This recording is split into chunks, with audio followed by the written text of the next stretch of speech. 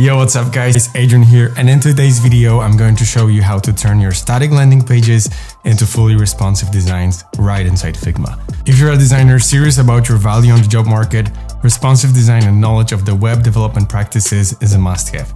So let's cover that in today's video. Before we start, let me know down in the comments below if you're interested in a follow-up where I take this finished design and turn it into a fully responsive real website using Framer. Let's dive in and start designing. Let's pick up where we left off last time and turn this fixed width desktop layout we created in our previous tutorial and turn it into a fully responsive design using auto layout and a few resizing properties. So if you've watched our previous tutorial about the box model, you're probably familiar with the basics of designing for web development in mind. But if you didn't, however, it's best if you watch it first. So I'll put the link to that video right in the top right corner of this video. So make sure to watch it first before you continue. Alright, so to get started, we need to make sure that this design is capable of scaling down and adapting to different screen resolutions and different devices. And we'll be using a combination of auto layout and responsive properties to achieve this effect. Let's look at this design and start cleaning it up. Now, if I click on this layout and start dragging it left and right, you'll see that it's not collapsing when we drag past the minimum device breakpoint, which should be right around here. And to fix this, we'll start by changing this fixed width frame into an auto layout frame. So let's click Shift+A, and now you'll see that all of the elements fit nicely and the additional space on the bottom has been cut out. If we scroll left and right, you'll see that nothing happened still. We'll need to go over each of those containers and the elements nested inside of them and make sure that the resizing properties are set correctly. Let's start with the header first, and we'll just continue going down. Our header is set to fix. To make it responsive, we need to make sure it's filling the entire container that is set on this main frame. Right now, if we go into the container nested inside of our header, we need to make sure that it's set to fill container and that the auto layout spacing is set to auto and it's aligned in the center. If I drag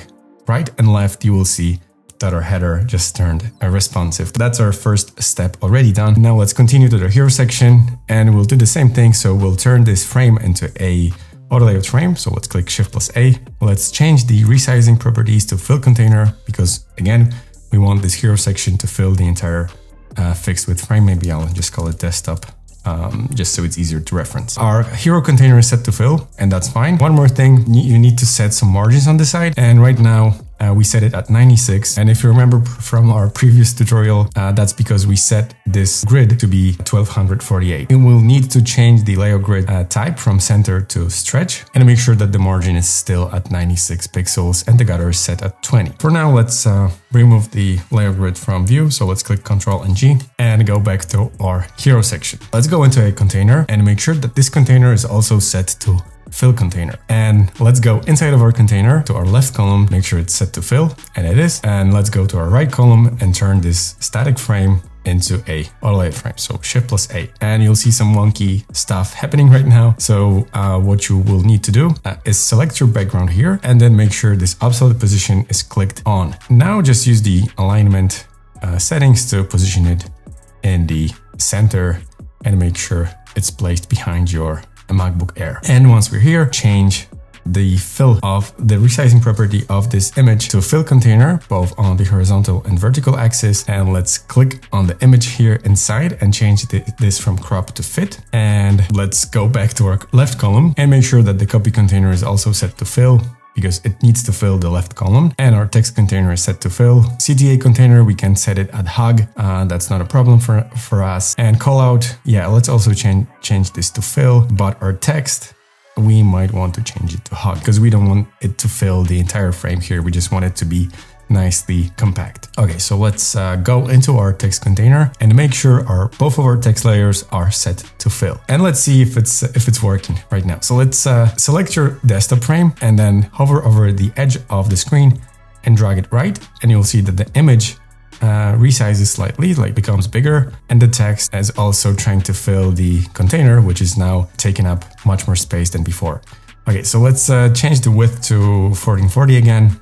And add some responsiveness to our logos. Let's change the fixed width to fill container, go into our container and make sure it's also set to fill. And with our logos, let's go into each vector and then select them all, holding Shift, go into this drop down and click on the flatten selection option, which will give you just one vector file. It's much easier to edit your vector files, like make them responsive once they are just one vector file, because if, let's say, I want to change this frame into an auto layout, into this image, you will see that it will try to align each of this vector inside of this frame using auto layout. So we don't want that. Just make sure they are flattened. And let's do the same for this logo, and lastly that one. So now we can add auto layout containers, just like that, and make sure, yeah, they can be set to hug for now. So let's try to resize it, and you'll see that our design is in fact responsive. So now that we've made sure that all of our elements are set to resize and fill the available container space, let's start making some adjustments to make it responsive on tablet and mobile devices. Okay, so let me just select this desktop frame and duplicate it by hitting Command and D. Change this frame to, let's say, iPad Pro 11, and start resizing our header container, our hero container, and our logo container. Now that it's resized to the right frame size, I'll just hit Shift and A and turn it into an auto layout frame. I will just go into the header and set it from fixed to fill container, change the margins from 96 to 30, go into hero, also make sure it's set to fill container, and change the padding on both sides to 30. And I'll do the same with our logos. And for logos, we can increase the container size to go past the viewport width, and then we're going to development, animated so that it's scrolling from left or right infinitely. And for a hero container, we don't need it to be split in left and right column. We can just change the layout of our auto layout from horizontal to vertical. Select our left column, change the height from fixed to a hug. And if we go to our right column, we don't need this image to be this big. So we can click on the right column, set it to hug, and then resize MacBook Air image. So let's change the resizing on the horizontal axis from fixed to fill container and make sure it's still set to fit. And let's move our text to the bottom row, just so the buttons are clickable in the thumb's reach. And we can select this background and make it smaller, just so it's not bleeding out to cover our text and our header. And we can add some padding, let's say on the bottom, like 80 pixels or maybe 120 pixels even. Yeah, maybe add 40 on the top, 80 on the bottom, just so it's looking a bit better. Let's call it tablet. And let's drag on the edge of the screen and see if it's resizing properly. And we see that it in fact is resizing just fine. So there's only mobile device left. So let's click Command and D and change the frame to iPhone 13 mini. Click on our header, hero, and logos and resize them manually here. And you'll see that image is acting the right way right now, but we need to make some small adjustments to the size of our text layers and the, like the size, the padding left on the image. Let's say, I think it's taking up too much space. So let's drag on the edge and resize it, and then change the size of this text, let's say 32, which is much more suitable for mobile designs. And we can add a manual break before in, and also change the size of this text to, let's say, 18. Right here, let's change the left padding to 20 and the right padding to 20 as well. And let's remove the top padding to 0, and we can leave the bottom padding at 80. Let's click on the container inside of the hero and change the height from 800 to hug.